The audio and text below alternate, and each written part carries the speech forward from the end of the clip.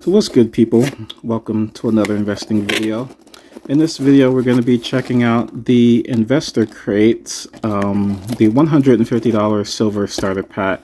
So this is not the actual subscription box. This is just a starter pack because I don't have a subscription and I wanted to just check them out to see how good they were.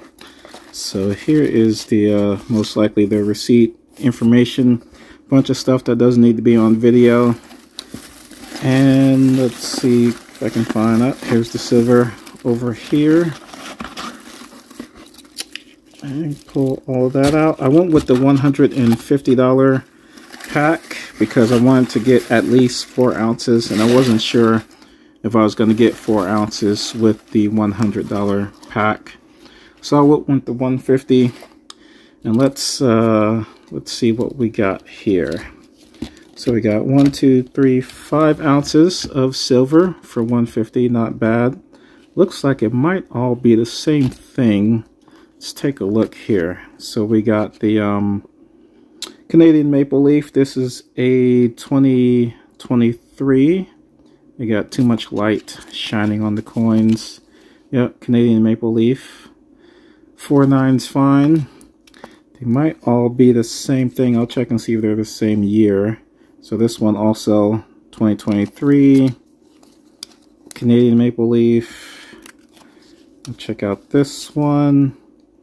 This one also 2023 Canadian Maple Leaf. And go. This one is also 2023. So yeah, it looks like they're probably all the exact same year. The Maple Leaf is a very, very pretty coin. Such a beautiful, beautiful coin. This one's a little hard to see, but yeah, that is 2023 there, Canadian Maple Leaf. So it looks like I got 5 2023 Canadian Maple Leafs. I'll take one of these out. So it's a nice coin to add to the collection. Just look at that. Look at how beautiful, how shiny that is. That is a beautiful, beautiful coin right there. So I am trying to decide whether or not I should subscribe to Investor Crate, because as you can see, they do, it's kind of like a random thing, right? It's like you sign up, you have no idea what it is you're actually going to get. So that's one of the reasons why I've never really decided to subscribe to it. Just because I like to just buy stuff flat out. I like to know what I'm actually getting. So let me know what you guys think. Do you think I should subscribe to Investor Crate? I mean, it would be a nice video, a nice unboxing to do each month when I get it. There's a bunch of different services. Of course, they do have the silver one.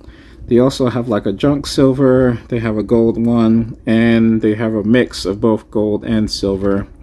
So I'm going to leave it up to you guys. What do you think? You think I should subscribe to Investor Crate, do a monthly unboxing and see what I get?